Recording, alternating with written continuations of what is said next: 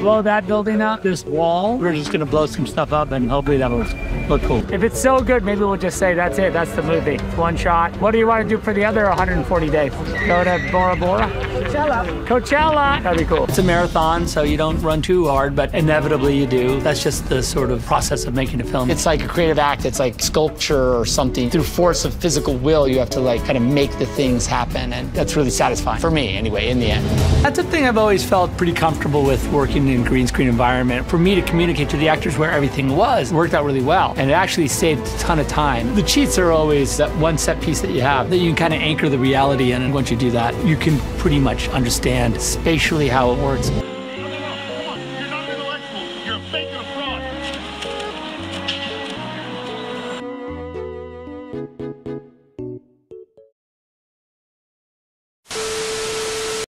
Zack Snyder is an absolute fraud.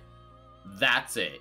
Usually I come in here with a much better cold open and a much better hook relaying my general thoughts of whatever movie, TV show, or general topic I'm going to be discussing for my channel. Yeah, not today, champ. Unlike Zack Snyder, I'm here to attempt not to waste a single second of your valuable time as I preach, persuade, urge, advocate, and frankly, try to save as many people as I can from turning into a celery stick after watching the slow-motion diarrhea stain that is Netflix's Rebel Moon. If you couldn't tell by now, Rebel Moon sucks. And my god, good thing I didn't watch this movie in 2023 because it would have no doubt, I mean easily, been the graders' worst movie of the year. But the craziest part is that that's just me personally. I'm just a tiny fish in a big ocean. Imagine if this Toontown-ass movie had a theatrical release. Oh look, an idiot. Let's point and laugh.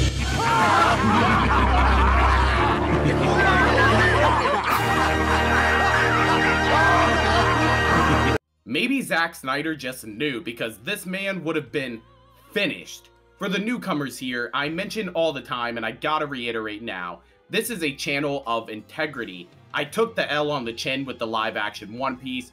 Granted, we have never actually gotten a good live action anime, but an L is an L. And Netflix's live action adaptation of One Piece ended up being one of the greatest productions and most fun watches in all of 2023. I mention that because in the same breath, a dub is a dub. And back a couple months ago when the first trailer was released for this ambitious dog shit of a movie, I knew then, and I'll reiterate now, Rebel Moon, Zack Snyder's wet dream. And I couldn't have been more on the money. It's absolutely insane that the same studio with the same budget in the same year could release one of the most unoriginal, self-indulgent, incompetently written, narcissistic, bloated, boring, visually disgusting, and simply one of the most unaware and pointless train wrecks masquerading as a film that I truly believe we've gotten in the last decade of cinema.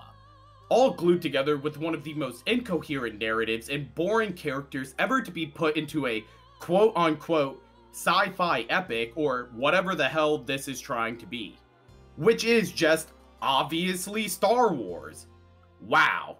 Imagine a director who hasn't made a decent film in well over half of my lifetime and whose fans refer to themselves as a cult just released one of the most expensive flops and failures of the year.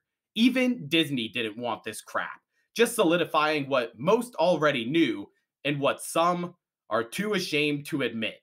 There is nothing left in the tank with this guy. Zack Snyder might not be a successful director, but he is truly one of the most successful con men of the 21st century. And while that's not something to be proud of, at least that is something that his fans can hold on to. Whatever. Let's just dig into this T-Rex sized piece of turd, shall we?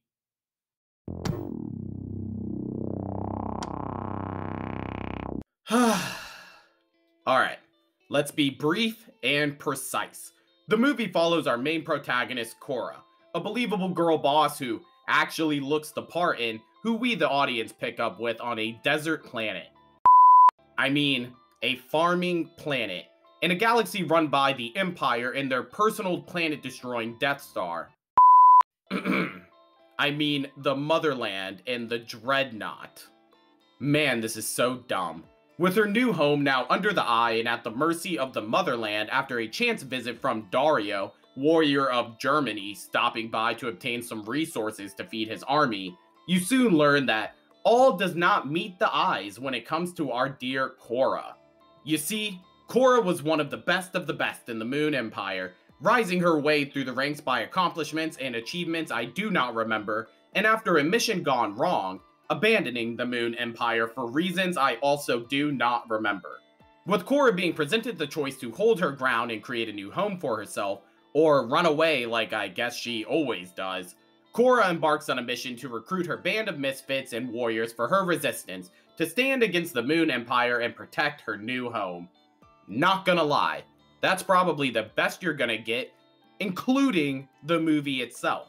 I know I took longer on this script than Zack Snyder did, so let's just get to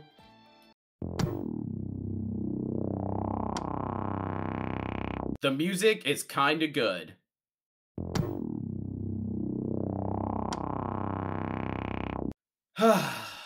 Where to start? I composed and set aside a couple notes of some of the most important shitty topics to cover when it comes to this elemental-sized turd in order to keep myself from rambling on and turning this video into an unbridled rage. So let's just stick to the basics, shall we? The characters on one hand in a nearly 2.5 hour snooze fest have less of a personality than a cat video. Maybe. They're some of the most bland and vanilla characters, if you can even call them that, put to screen. Constantly walking around with the same dumbass expressions and empty look in their eyes as if they were struck by the Men in Black memory eraser right before Zack Snyder said, action.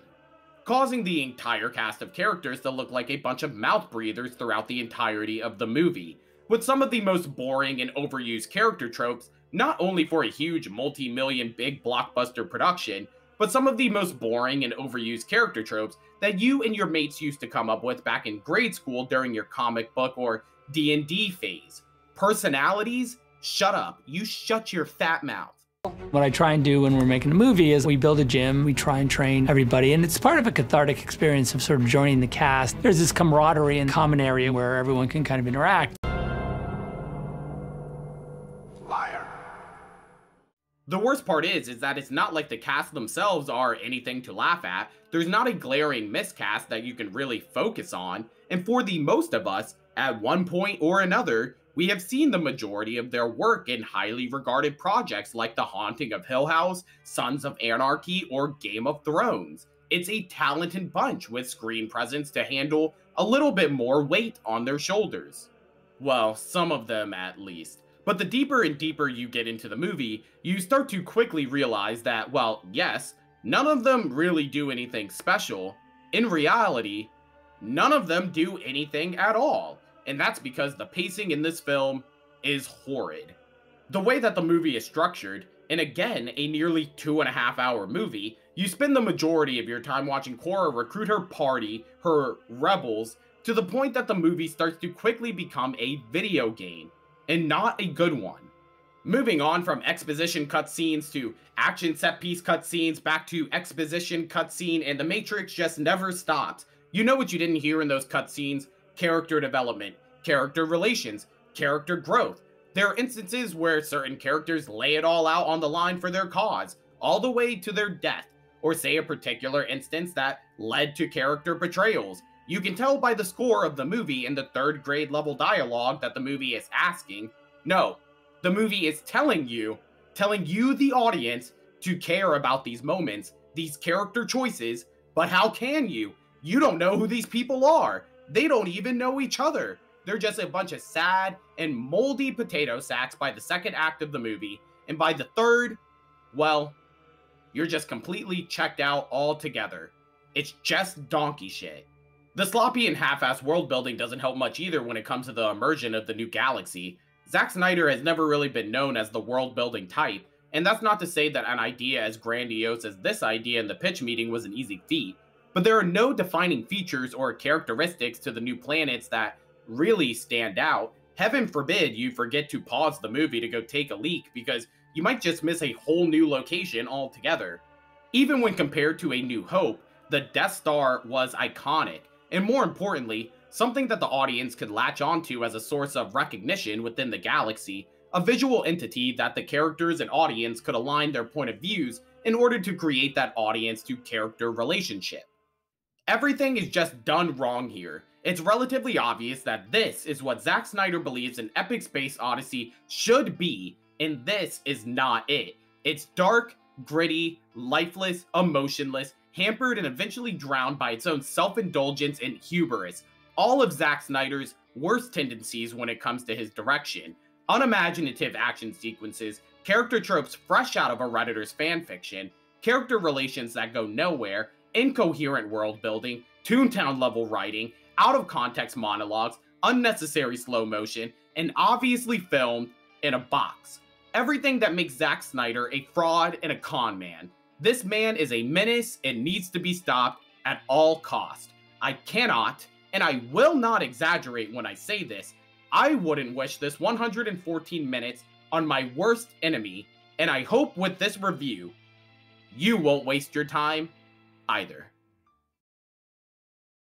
Of course, as always, I want to thank you guys for watching the video, and if you enjoyed, make sure to hit that like button and subscribe to the channel for more videos like this. I really don't have anything more to say. I wish I could have added this movie to my worst of 2023 video. You lucky, lucky bastard. I should say follow me on Twitter. I started a whole new account for this channel, so I'm going to start promoting that more. Again, I want to thank you guys for watching the video. Make sure to like and subscribe. If you did enjoy, why not click on more while you're at it? Otherwise, that's all the words I got for you today. Bye.